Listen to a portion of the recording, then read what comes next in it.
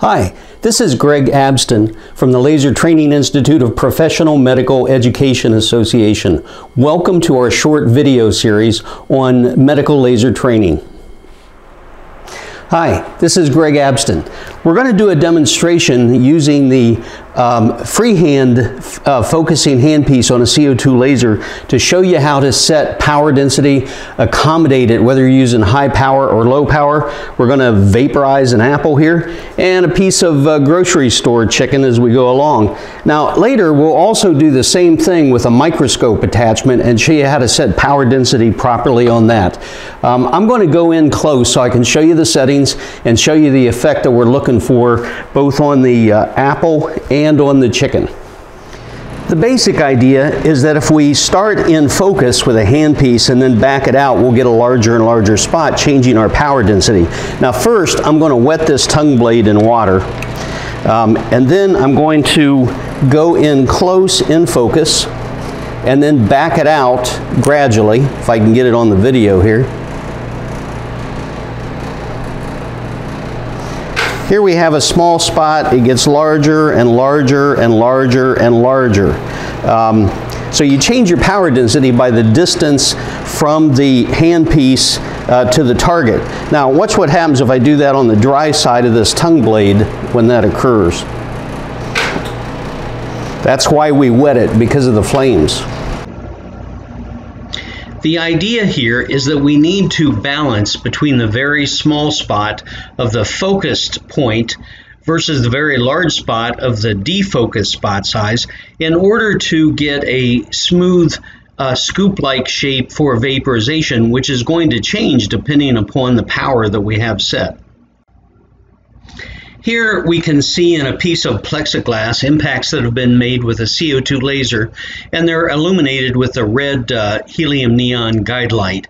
Going from the left, you see the smallest spot at a set power and time of a pulse that gives you the highest power density and will be used for incisions. Then sliding over to the right, you can see that the beam shape gradually shallows out until it becomes very shallow. What we're really looking for is a scoop-like shape, which is marked here in this slide by the vaporize. So whatever power you set, you would want to get a beam shape that looks like that. The larger the power, the larger that spot size would be. But even at 80 or 100 watts, it wouldn't be more than 2 or 3 millimeters in diameter. If you were only using 20 watts, that would be a very small spot of less than 1 millimeter to do that. It's important to select the right beam shape for what you're doing. I now have the laser set at 40 watts of power on a single pulse at 1/10 of a second, just to show you how this is going to work on the apple. If I'm going to vaporize tissue and I've got enough room to work of at least, let's say, 2 or even 3 millimeters, then as a rule of thumb, you can max out the carbon dioxide laser, whether it's 80 watts or 100 watts. Right now it's set on 40. Now what you wouldn't do is go in close like I am now and focus and hit it, but there's one pulse. I'm backing it out each time as I come around, and you can kind of see the effect in the apple itself. I'll get a close-up in a minute.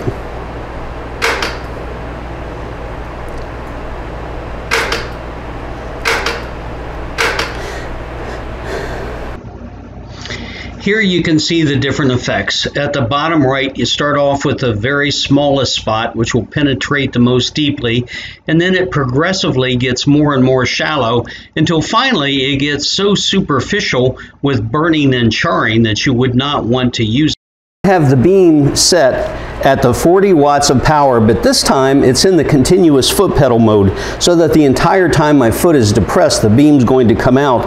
And let me show you how I'm going to find just the right power density for the power that I set.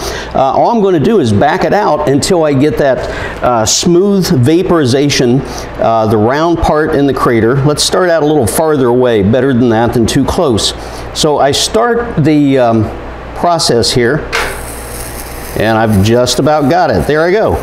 So right now I'm vaporizing I'm vaporizing the skin off of the apple without leaving trenches, but at the same time, I'm not making it black.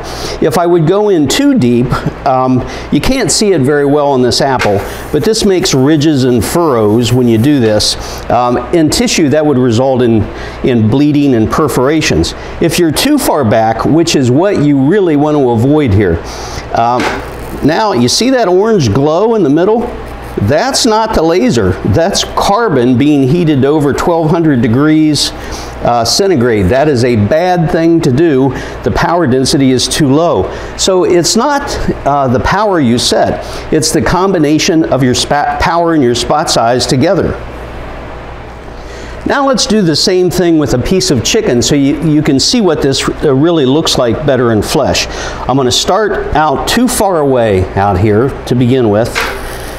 All right, it doesn't char as badly as the apple, but it chars too much. I want to go in closer. Right about there. So I have a nice white color on the tissue. I keep moving the beam around so I'm not staying in one place, and you can take this down with a great degree of control and precision. Now, if you want more control than that, you can go back to pulsing. That gives you eye-hand coordination. So let me put it on a single pulse at 1/10 of a second. That means I have to pump it with my foot each time I do this. I'm going to go about the same distance out that I did before, but this time I can peck away at it. Very cleanly. Let me put that in a repeat pulse.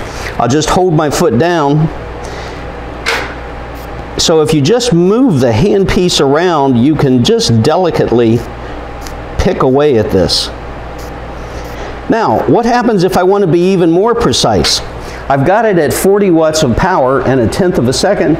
Let's keep it at 40 watts. Let's not turn the power down because we have a high flux pulse. Let's take the time in half, down to 1/20th of a second at the same 40 watts.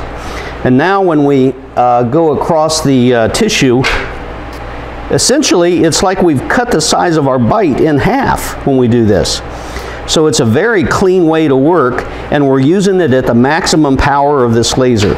That's the way that this should be done. And let me do the same thing again here on the apple. I'll move this out of the way.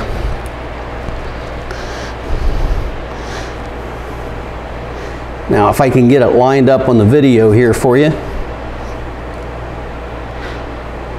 I'm going to do the same thing with that 40 watts and 1/20th of a second pulse.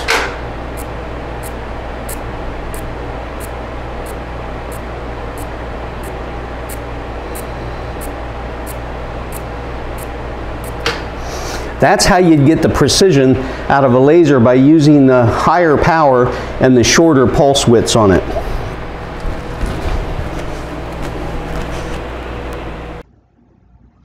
Okay, to summarize this, when you're trying to set the correct power density by selecting the spot size for the power you've chosen, you really want to look at the beam shape, not just the spot size.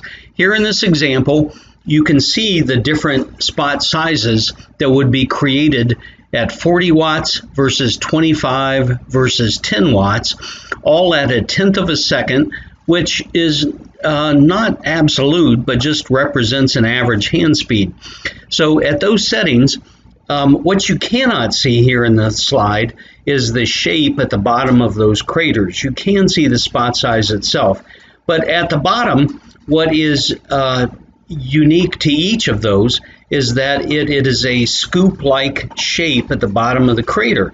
It doesn't have a sharp point at the bottom, and it's not too flat either.